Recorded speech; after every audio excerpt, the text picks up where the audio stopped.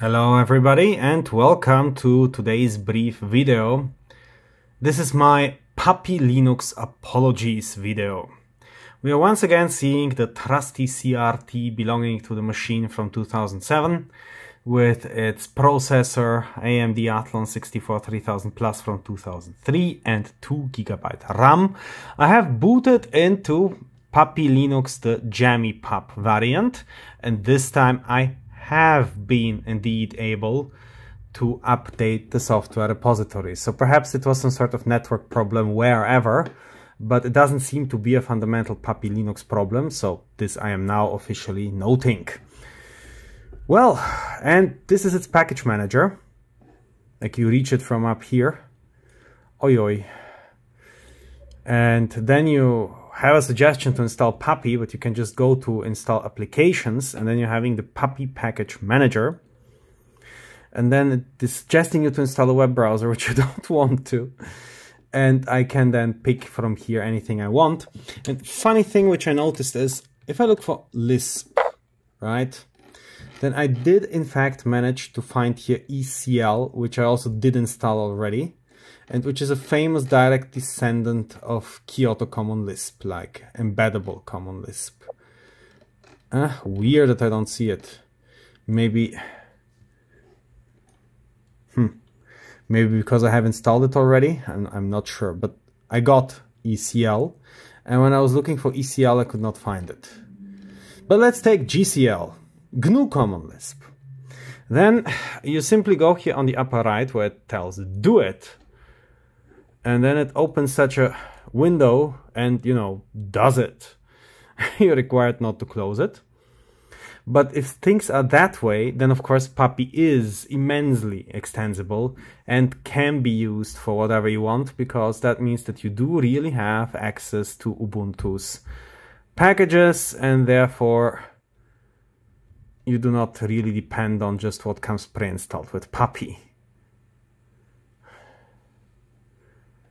Man, that takes its sweet time. But I understand this is just has to translate it somehow into the RAM disk. I'm not going to commit this now to the hard disk nevertheless, but I also would like to say this is entirely possible to do so. Like, it is not a bad system. I take everything bad back which I said about Puppy Linux, okay? Oh my god, is this a long install of GNU Common Lisp, which is itself like, I don't know, like, what is it, 5 MB?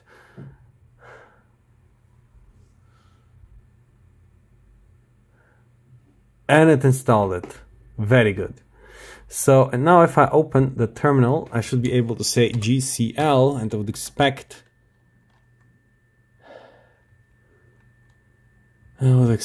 it to say something or do something else than that.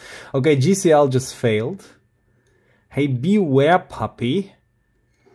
Let's try with SBCL. Do it.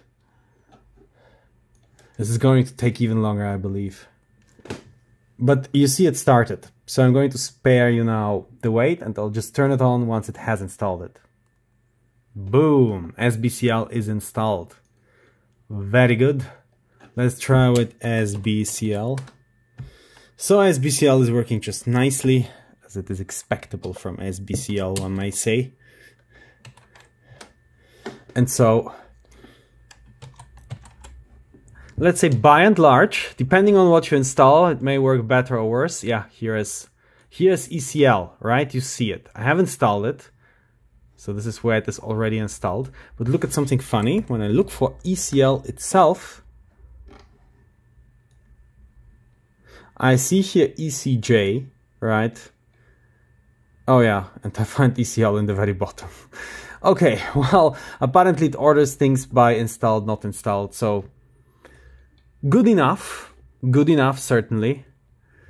And with that, I must say, please stop starting these things. Puppy, you're an awesome distribution.